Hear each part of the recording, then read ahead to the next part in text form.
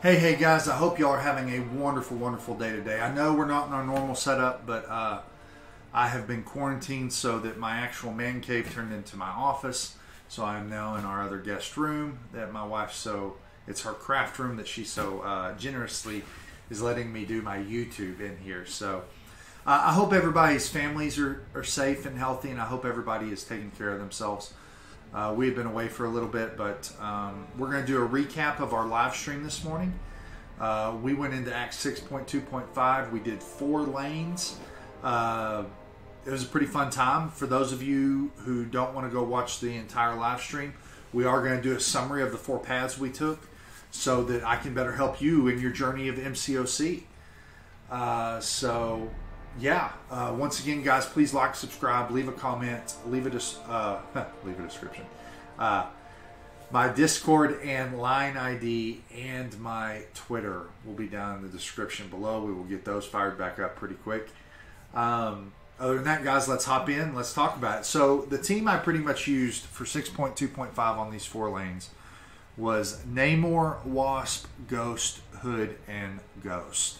As most of you know, I love Ghost. I'm a Ghost player. The 4 paths we took were Path A, Path B, Path D, and Path F. So let's start with Path A. There are a couple fights on this path that will really give you a lot of problems if you don't have the right characters. One being Mephisto, 2 being Electro. Now, for both of these, I used Namor. And I'll kind of explain why I use Namor.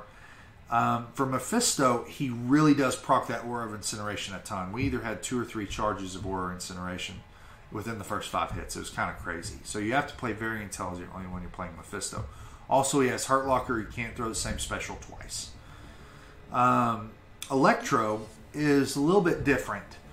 So he's going to regen 1%, which is actually quite a bit of health.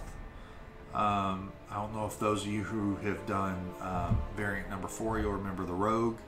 Not quite as bad as that, but still does some good regeneration. And then you're inflicted with poison. So, to me, there was only one true option. There are other options. Quake can get this done. You have 60 seconds with Quake or less, but Quake can get this done as well because you are going to take that damage back when you hit into him. But I use Namor. If you have a high Sig duped Namor, and that's a big if for a lot of people, I understand, you should be able to get past this with minimal resources used. I used 1 revive on this path, and it's actually because I died to Joe Fixit.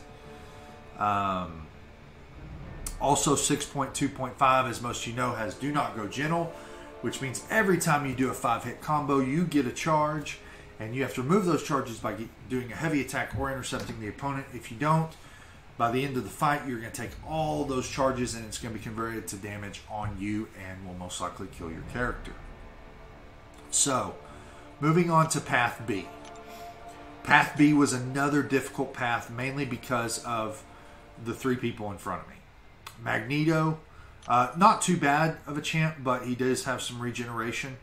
And when you want him to throw that special one and he just won't, it kind of gets annoying. But also, Ghost does not do good against Magneto, so anytime I see Magneto, the panic sets in. So I used Wasp for this one and was able to take him down fairly easily. Next is Ant-Man. This Ant-Man is stupid. He has Micro Reflect. So whenever he glances your attack, which is for a SIG 200 6-star Ant-Man, which is every freaking hit, you take damage.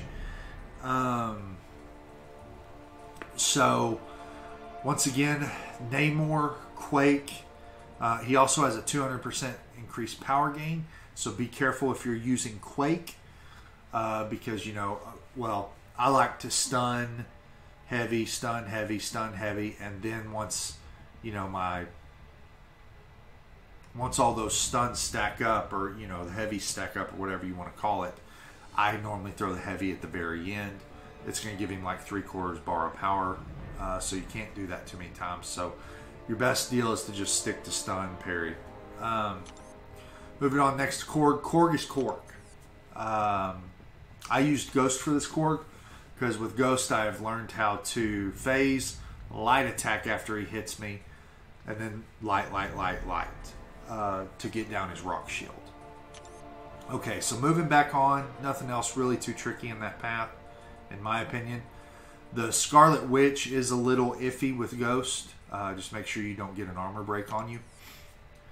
Moving on to Path D, we have Drax, which I believe that's an all or nothing Drax. Yeah, with Ghost, with the Hood Synergy, not a problem. Because you can eat special 3s. Other than that, the Doctor Strange is the other hard one. But once again, if you have Ghost with with the Hood Synergy, you take no damage from specials while you are phasing. But that is a 200% power gain. I believe there was another one in variant 3. Maybe it was variant 3. That was just like it. So be careful there. And then moving on to the final path. Let's do Path F. So we had King Groot, Cap, Spidey, Hood, Iron Patriot, Rhino, A-Bomb, and Sentinel. The only one that gave me problems with Ghost was Iron Patriot, and that's mainly because he had a pretty explosive power gain at 200%. And then Rhino, I don't use Ghost. I would either use, Wasp or someone like that because the timing can be messed up when you phase with Rhino. So moving on to the boss, we were able to solo this boss twice. Next, we had to use 1 revive one time, 2 revives on the other one. I will blame my Weenie Dog. You should go check that out. The Weenie Dog literally jumps in my lap while I'm in my fight with Mordo. Yoshi was awful for doing that, but we still love him.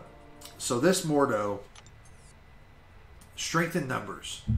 So you have to, KT1 describes this as the toll chapter. You got to pay the toll. All your characters have to be revived.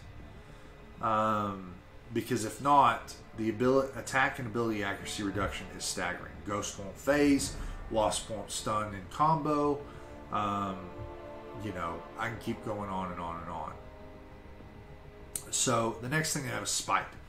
So one thing you know with Ghost, once you throw the special 2, you are going to get a buff, and it's going to cause Spite to trigger. So not much fun there. And then you also have the Do Not Gentle to worry about. Also, he has Hurt Locker. For some of this, you can't throw the same special twice in a row. And then one of the other ones is Special Delivery.